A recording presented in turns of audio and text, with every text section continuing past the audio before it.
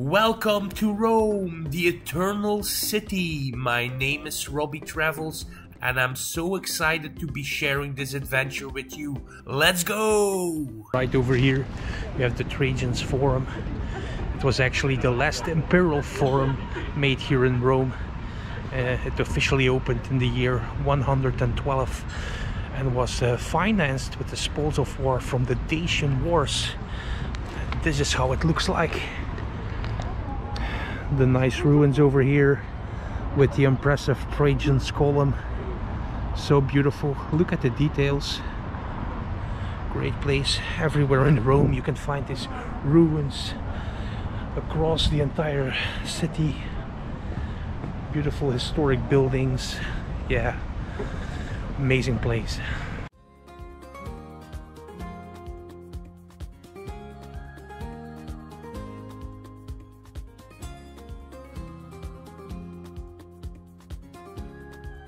Over here we have the impressive 35-meter high Trajan column located inside Trajan's Forum, which commemorates Roman Emperor Trajan's victory in the Dacian Wars.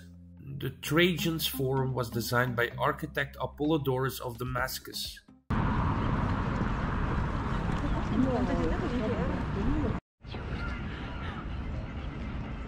So near the Trajan Forum we have the Trajan markets over here.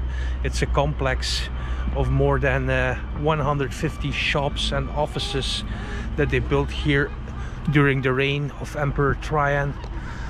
And this is it actually. Very beautiful.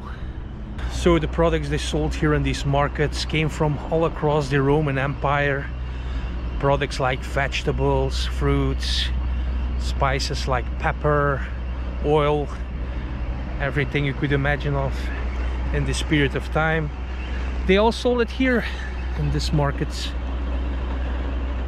That was once one of the oldest shopping malls in the entire world. Trajan's Market is a large complex of ancient ruins located on the Via dei Fori Imperiali near the Colosseum and the Forum of Trajan. The complex was built in the early 2nd century AD as a multi-level commercial center that included shops, offices, warehouses and apartments. The market was designed by the architect Apollodorus of Damascus, who also designed the Trajan's column and other important public buildings in Rome. The market was built on a slope that allowed to construct multiple levels of shops and offices, with a central courtyard that served as a gathering place for shoppers and visitors. The market's impressive architecture includes massive brick-faced concrete walls and vaults, with decorative features such as marble floors, columns and statues. In addition to its commercial and civic functions, Trajan's Market may have also had a military role, as it was connected to the nearby barracks of the Praetorian Guard. Today, Trajan's Market is a popular tourist attraction and cultural center in Rome, hosting exhibitions, events, and conferences. Visitors can explore the ruins and learn about the history and architecture of this fascinating complex.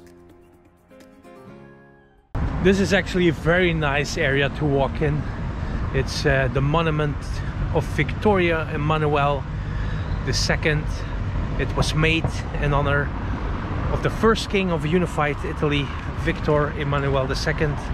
And you can see it's actually really large in size. So it has a few nicknames like typewriter, the wedding cake. And if you want, you can actually go all the way up there and enjoy a nice view over Rome. It's one of the biggest monuments I ever saw in my life, to be honest. Wow, what a sight. The epic Victor Emmanuel II monument was built between 1885 and 1935 to honor Victor Emmanuel II, the first king of a unified Italy. The monument also holds the tomb of the Italian unknown soldier with an internal flame, built under the statue of goddess Roma. This monument is another nice place to visit in the area, especially during the golden hour or sunset, to enjoy some nice views of the city of Rome.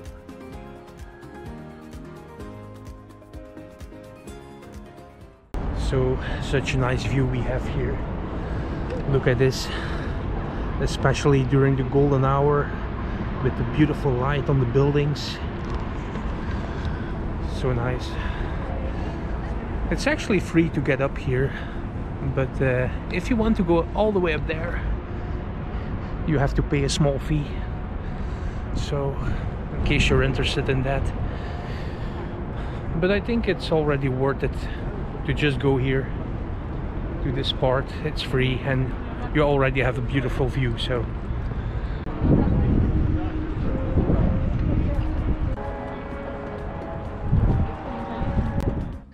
right over here, for a fee you can take an elevator to the top of the monument for a higher viewpoint over Rome.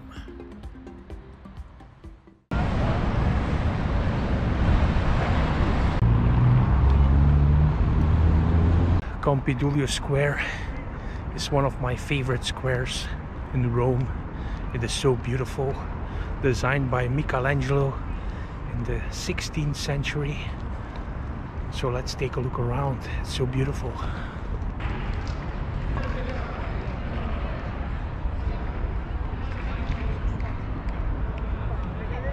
In the center of the square we have the statue of Marcus Aurelius sitting on his horse here.